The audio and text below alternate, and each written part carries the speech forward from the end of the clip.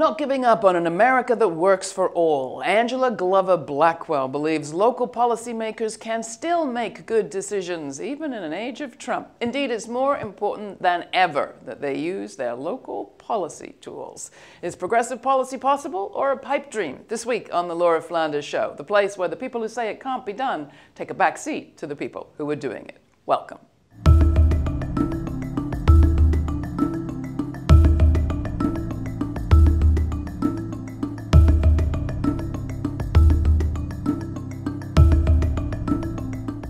A movement is not a flash of light. It's a flame, a torch passed from one generation to the next. So wrote the poet Maya del Valle. Their words treasured and lived by our next guest, Angela Glover Blackwell. Throughout a career in philanthropy, research, and advocacy, Blackwell's been dedicated to using public policy to change communities and lives. Under President Obama, she served on the President's Advisory Commission on Educational Excellence for African Americans. She started PolicyLink in 1999 as something she calls a research and action institute. It works with policymakers, especially in the areas of health, housing, transportation, education, and infrastructure. In 2013, with PolicyLink, she collaborated with the Center for American Progress to write and release All In Nation, an America that works for all.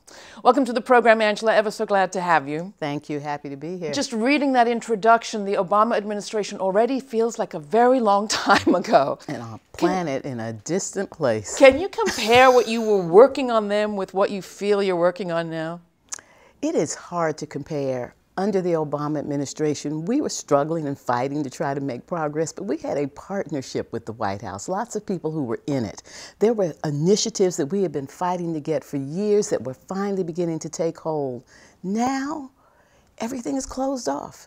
And if it's not closed off, I find that I and my colleagues are afraid to even touch it because we don't think anything good is going to come out of it. The contrast is just completely stark. Yeah. We moved from an administration that was trying to overcome decades of neglect in local communities and struggling with inadequate resources to partner with people in local communities who felt they had wisdom about what needed to happen, to now an administration that is at odds with everything that we believe in, shutting down, taking away the safety net. It is awful. So is all lost? All is never lost. All is never lost. You started off talking about our moment. This is our moment. It is going to be our moment. The good news is that we actually had found each other across the spectrum of those who were working for social change and inclusion before this administration came in. And we are having to step back from the things that kept us from being completely united because we were nuancing this, or we had a priority that was slightly more important. We now see that we have to get behind those who are being attacked at the moment. We have to get behind a few common ideas. And so it is our moment, but we're going to have to struggle to make this moment about progress and not just resistance. We've got to be in a resistance mode, but if all we do is resist for a number of years, we will have slipped far back. So how do we make progress, and maybe more importantly, where do we make progress? I mean, somebody said to me the other day, Washington is like a gorgon. We need to look away and focus elsewhere. In the cities, in the states, in your neighborhoods, where do you see the greatest opportunity to claim this moment for making some kind of progress? Well, the organization that I lead, PolicyLink, has always been grounded in the struggles and the campaigns and the ideas and innovations in local communities. And we found, especially under the Obama administration, that we could look to Washington to be able to build on that wisdom. I want to look away from Washington right now, but I can't afford to do that because we have to protect what we have achieved. We have to resist awful things happening. And this is a time when we can return to our roots of innovation in cities, return to our roots of understanding the struggles across geographies, from rural communities to declining suburban communities to inner city communities. And as we do that, we will come up with strategies that we'll be able to get into federal policy at some time in the future. But right now, I think that the hope really comes from seeing local communities stand up. The sanctuary movement is really thrilling. Looking at local communities decide that they are going to protect all the people who live in their jurisdictions, whether they are residents or all the residents, whether they are citizens or not. I think that the people who are leading local jurisdictions are finding that they have real common ground with advocates that they have been spending too much time pushing against. I think that some of the innovation is going to come as we create ways to fight the federal government. And I think fighting the federal government is not a bad thing at all times. I think the federal government is there to be able to serve the people, but it is a system that only serves the people when the people make demands. So clarify that a little bit, because for progressive people, particularly people who came up through the civil rights movement, any undermining of the principle of respecting federal rule is dangerous. It takes you back to eras of states' rights which never worked for civil rights, if you know what I mean. I grew up in the civil rights movement, and I know that the federal government did not come running and embracing the civil rights movement. Sure. It got pushed to embrace the civil rights movement, and it needed to be pushed even more. So when I talk about having to push the federal government, I'm just saying that I think that during the Obama administration, those of us who would call ourselves progressive and activists didn't push as hard as we would have if somebody else had been in that White House.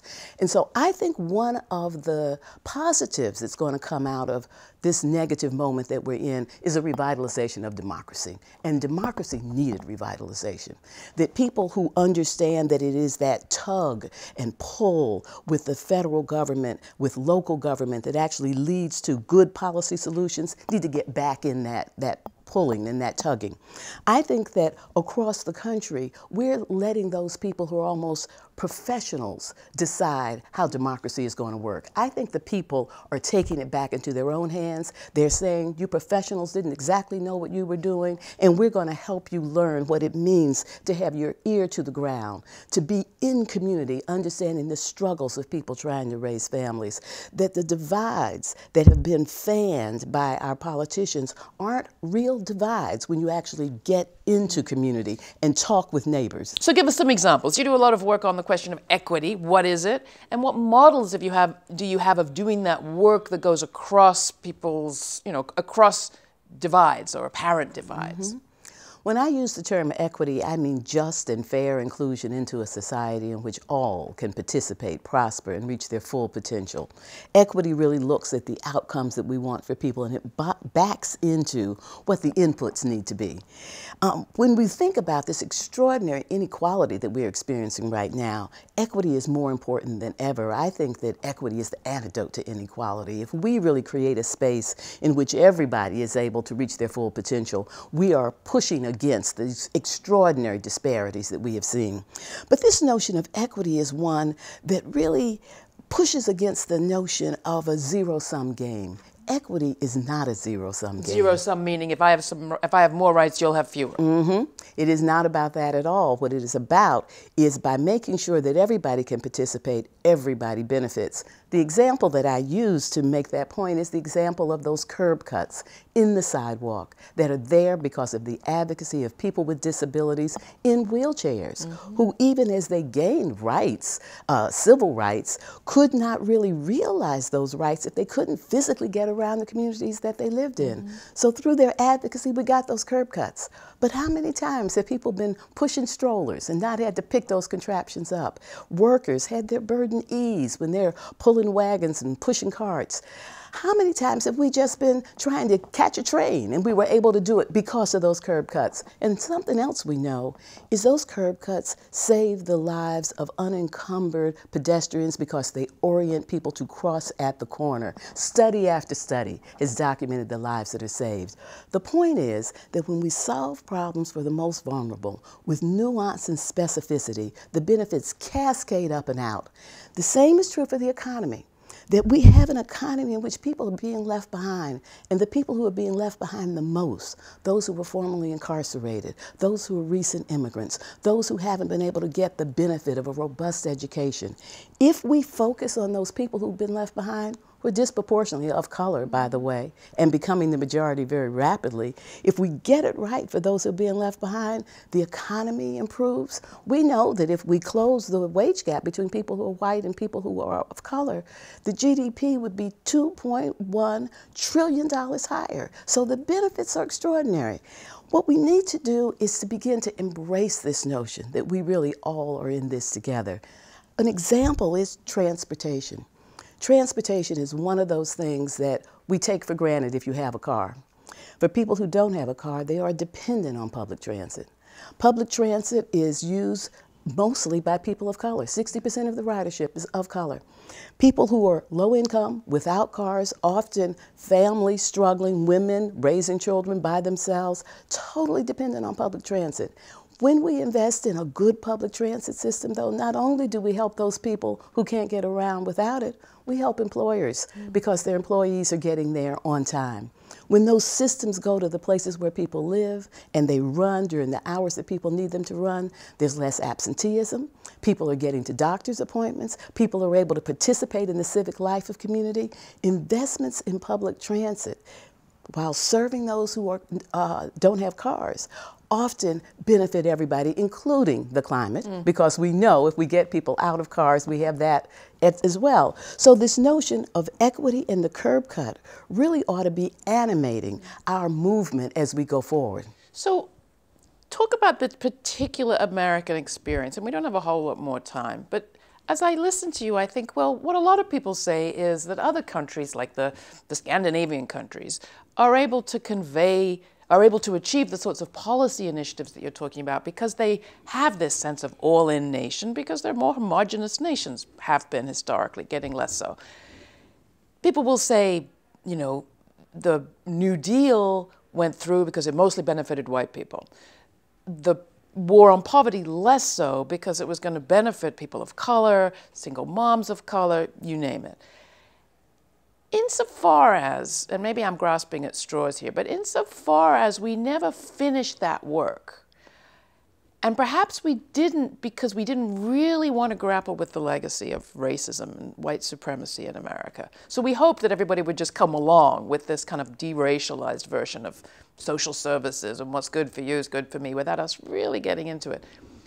Insofar as maybe we sidestepped it, does this moment where it's kind of life or death for us with respect to our public services, whether we do believe we're an all-in nation or whether we buy into the demagogues setting one group against another group for their own interests, even to the point of cutting programs that benefit the very people who voted for Trump. I'm thinking some of these medical programs that he's cutting off that serve his voters in Mississippi and Alabama when they can't get doctors. I'm talking too long, but is it this kind of moment? I mean, is it the kind of opportunity that I'm describing in this kind of moment? Because otherwise, you can talk all in nation all you like. He's talking just us nation, and he's got a larger megaphone at this moment.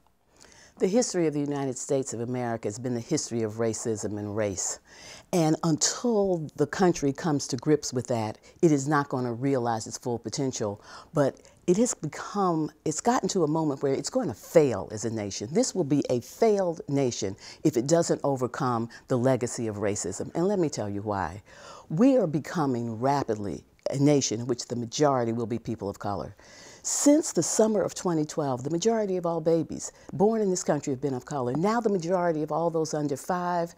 By the end of this decade, by the end of 2019, the majority of all children under 18, and by 2030, the majority of the young workforce.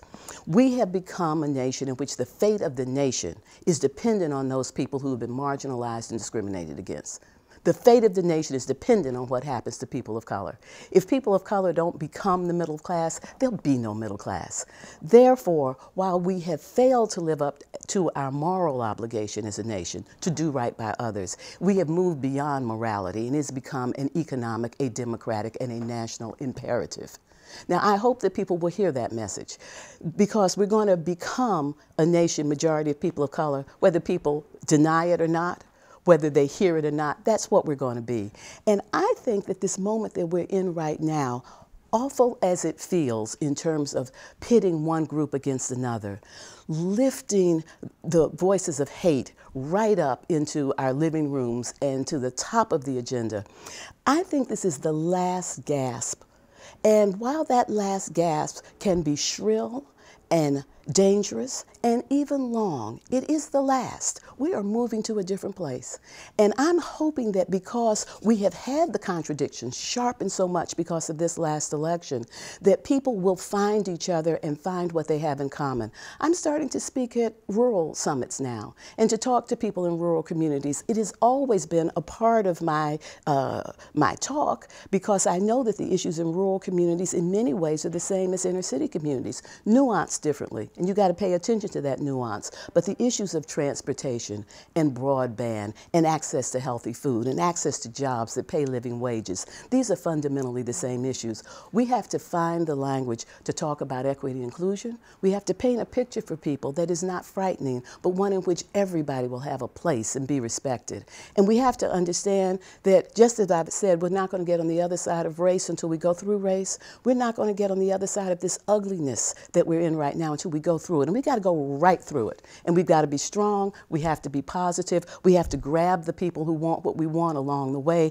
come out with more people than we went in with. But it will be okay. But we've got to fight to make it okay. Yeah. Who are you inspired by in all of this? I'm inspired by the people. I'm inspired by the people. I'm inspired by the people who were here and not documented and going about their lives. I'm inspired by the creativity of those people who, when they send their kids to school, don't know if they're going to be there when they come home. I'm inspired by the kids who go to school, try to pay attention. I'm inspired by those who are getting the brunt of our hate and standing up and saying, we're here, we're going to be here, join me. Angela, thank you so much for coming in. It's great to talk with you. Angela Glover Blackwell. You can find out more about PolicyLink at our website.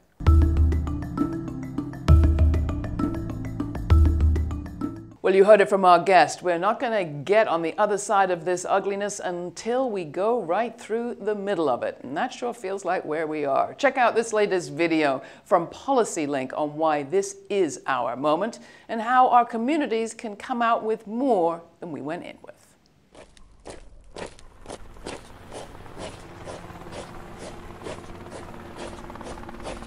The protests are growing larger and spreading across the country. The Occupy Wall Street protests in the financial district took a dramatic turn this weekend. New York grand jury is about to investigate the shooting of another unarmed black man. Their purpose was to peacefully disrupt what they see as the routine of injustice. Step, move, walk. Witness moment transformation to movement forward. An elder recently says to me, this is a protracted struggle. If we didn't believe we could make a change, we'd still be slaves. We have to continue to fight no matter what. A movement is not a flash of light. It is a flame, a torch passed from one generation to the next. And every so often, we're blessed with moments where the smolder transforms to blaze again, and we're forced to race down the path of progress. Step, move, walk, witness moment, transformation to movement forward. It has spread steadily and far beyond Wall Street. In 2011, a coalition of thousands shut down parks, city halls, banks, universities, the Brooklyn Bridge. The 99% occupied our TV screens and minds, a sizzling, static, electric spread. Step, move, walk, witness moment, transformation to movement forward. 2012, we saw a bag of Skittles become weapon, hoodie become funeral shroud. In 2014, a toy gun turned grenade, black bodies considered bomb threat, while silver badges shielded murder saw Ferguson burn and Baltimore rise. Now we watch as a new generation breathes and declares Black lives bulletproof, beautiful, radiant, priceless, necessary. Step, move, walk, witness moment, transformation to movement forward. 2014. In the Southwest, our own Iron Curtain, a fence all steel, a wall all concrete, barbed wire, knife edge, cut down by dreamers who dare to defy silence, declare crossing a man-made border does not make a human illegal or alien, who say to this government, this too is my America, I will not be rendered invisible. Step, move, walk, witness, moment, transformation to movement forward, 2015. Across the country, love is finally constitutional, can no longer be legislated, mandated, or measured, and a commitment between two humans cannot be subject to religious interpretation in a nation built on religious freedom. Step, move, walk, witness, moment, transformation to movement forward. In Seattle, Los Angeles, and New York, the people who keep our cities afloat, the working poor, working daybreak to dusk, grasping onto a disintegrating American daydream, demand their labor be compensated with a wage they can thrive, not just survive on, and minimum wage no longer equates to a marginal existence.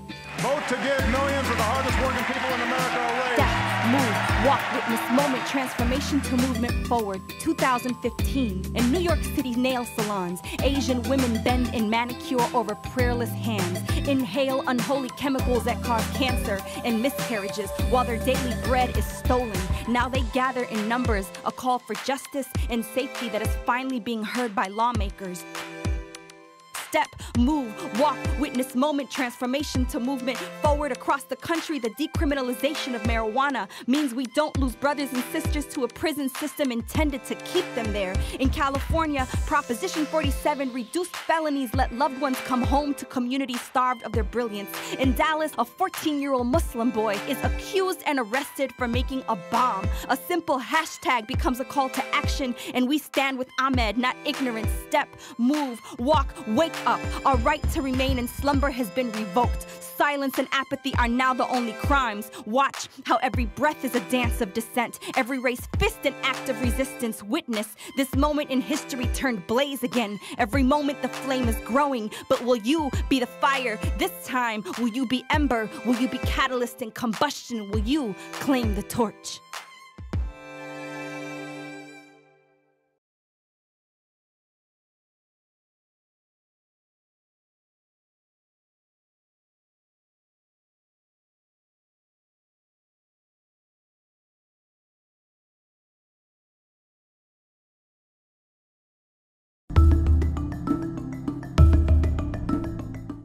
Two months into the first Trump term, top Democrats and the money media seem obsessed with the administration's putative ties to Vladimir Putin. And here was I, thinking the White House ties to mad misogynists and the KKK were going to be their problem. One cabinet pick has already been dropped for having conversations with Russians rather than being utterly unqualified, and Jeff Sessions is under scrutiny for lying in his confirmation hearing. Perjury is bad, but being a pathological, racist, red-baiting, xenophobe opponent of the Voting Rights Act should have been more than enough to disqualify Sessions from becoming Attorney General. New York Times columnist Thomas Friedman has compared alleged Russian hacking to 9/11 and Pearl Harbor. The Obama administration, concerned about Russian meddling in our politics, seems to have done everything it could to greenlight the leaking of secret intelligence, which should be a scandal in and of itself, shouldn't it? Unless we think that using national intelligence for political purposes is okay as long as they're the right political purposes. That'll never come back to haunt us. Just about everyone has a stake in keeping the obsession going. Everyone, that is, except for we, the public. Hillary Clinton supporters get to blame Putin for her defeat in November. Democrats get to put off considering what, apart from Russians, might have swung the election. Trump keeps the focus on himself, his favorite thing, and the Republicans, well, for as long as the public and our media are pondering possible Putin crimes, the longer we're distracted from all the too real crimes coming down the pike against sanity, ecology, and civil society, thanks to new GOP laws and practice. Let's not forget that both the US and Russia have nuclear weapons. I don't know, I just thought it might be worth a mention. The Bulletin of Atomic Scientists moved its doomsday clock half a minute closer to doomsday in January, the closest it's been to the end of humanity since the birth of the arms race. Ratchet up the Russophobia too far, and it could have some unfortunate consequences. I'm Laura Flanders. Write to me, tell me what you think. Laura, L-A-U-R-A, at lauraflanders.com. And check out our website for all of our archives and information on how you can subscribe to our free weekly podcast. Thanks. I'm Laura Flanders. it.